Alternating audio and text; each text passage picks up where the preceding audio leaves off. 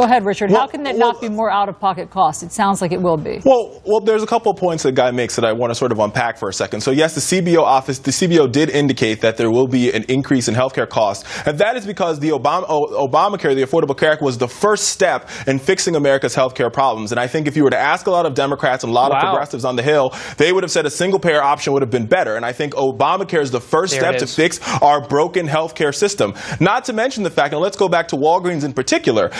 And yes, I will indeed admit that there's a possibility that you might not get the same coverage. But I think that we could all agree. Hold on, wait a second, Guy. I think we can all agree here that giving employees more choices is one of the best things. I remember when I got my first job and I had my first health care coverage, and I'm like, why am I paying this money for health care when I don't choose to use it? So I could get a smaller plan and pay less. And I think all Americans could agree with that. And that